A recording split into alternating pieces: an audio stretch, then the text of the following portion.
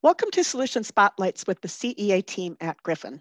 Our Solution Spotlights are short, casual conversations where we bring our suppliers together with our in-house technical team to give you on-point solutions for everyday problems. Today we are going to address aphid control with a focus on scouting and soft preventative control options. With us, we have Dr. Gretchen Pettis with BioSafe. We have Nick Bertoni with BioLine AgroSciences. And we have Erica Hernandez from our CEA team.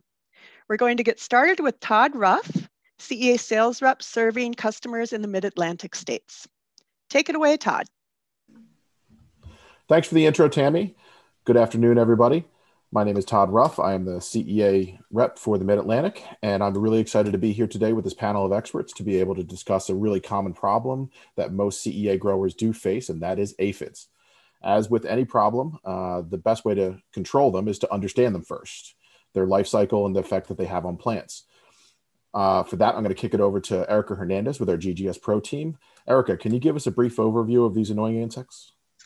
Yeah, thanks, Todd. Thanks for that introduction. So let's jump right into some background information.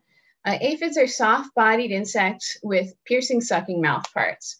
So what that means is that they will colonize plants, they will pierce plant material and consume the plant sap from inside the plant material, damaging the plant in the process.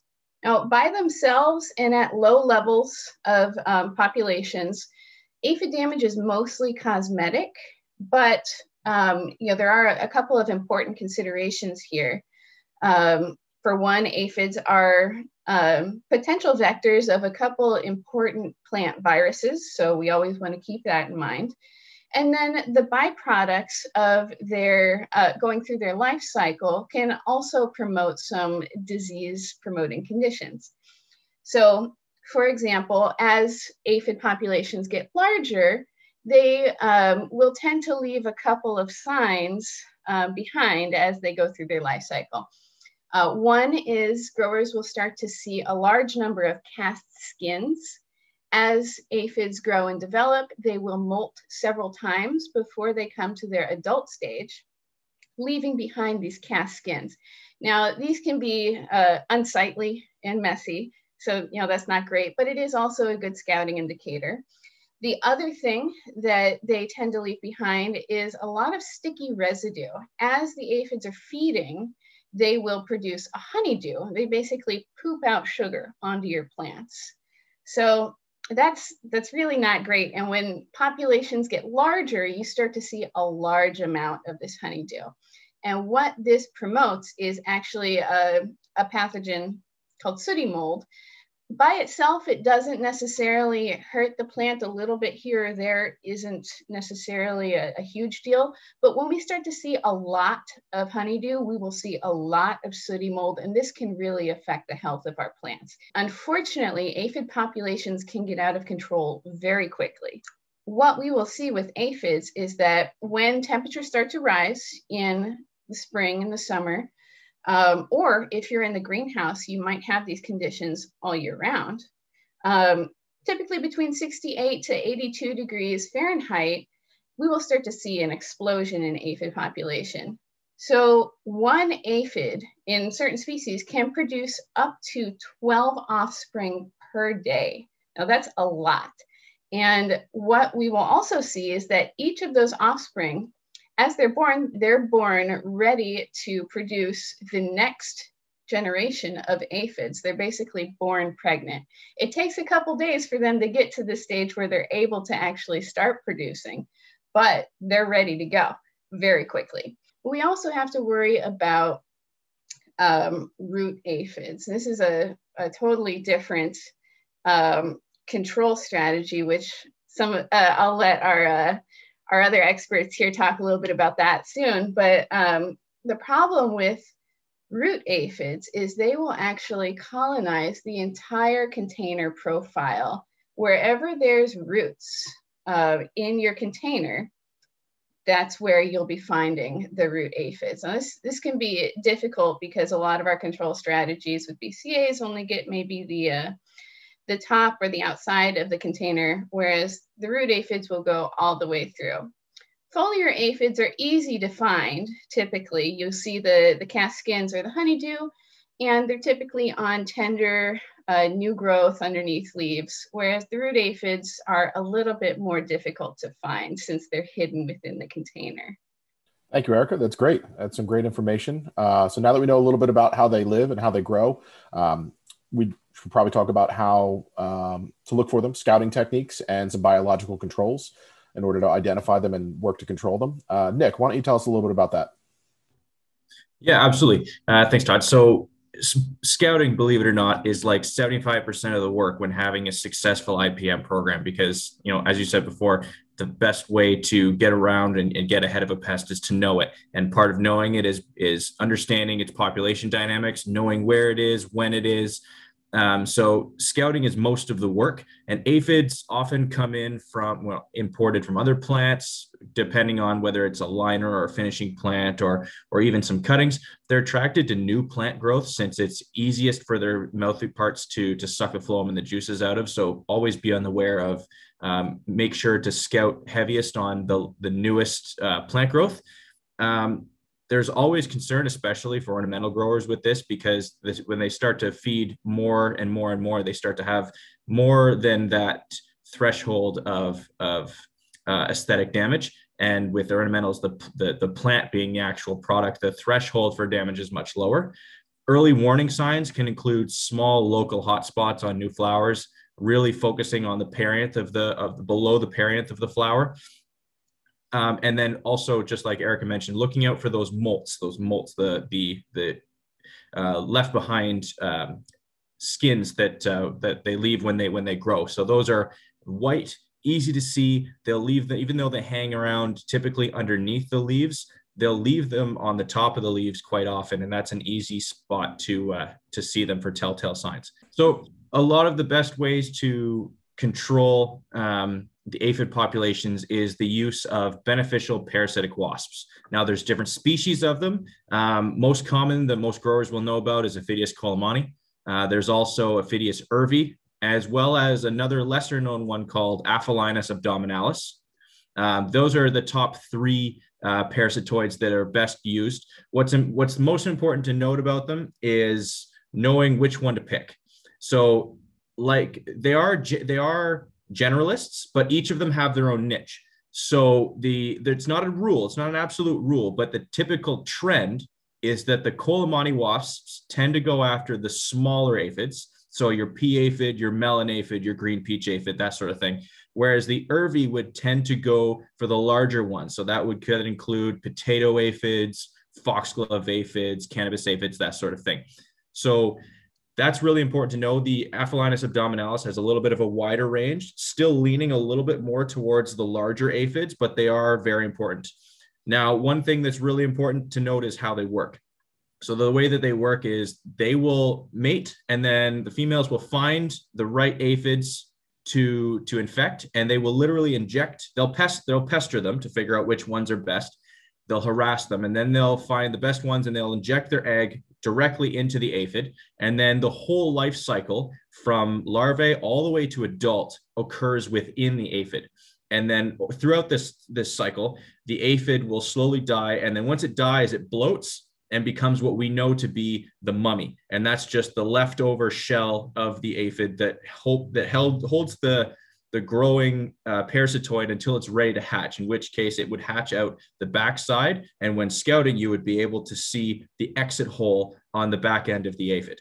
So what's important to note is that it takes a few weeks, but releasing them consistently, you'll start to see this more and more control. And for growers that don't necessarily know the aphids that they're dealing with, the species or species plural that they're dealing with, one application style that is very popular is using a mixture of the beneficials of the parasitic wasps, because each of them produces kind of a different colored mummy. So the colemanni will produce more of a gold colored mummy, the urvi kind of sandy, closer to that white shade. And then the Aphids abdominalis is very easy to understand. It turns the aphid black. So it's really easy to see. So when growers would typically release either two or all three for a period of weeks, and then they'll start to see the mummification of the aphids. And based on the color or colors, that the growers are seeing in those mummies, they can determine which parasitic wasps are working the most.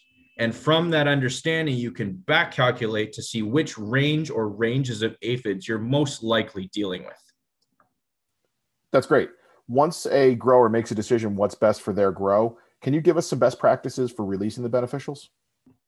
Absolutely. So what's going to be important is understanding where the populations are or are expected to be, and understanding the dynamic of scouting as well as releasing. So one of the most important things is to make sure, if using chemistries, to release the bios and calculate when to release the bios, not only after the chemistries have been used, but after the residual factor has passed, to make sure that you're minimizing as many risks as possible to the beneficials, to give them the best chance to establish and to do the most work that they can do.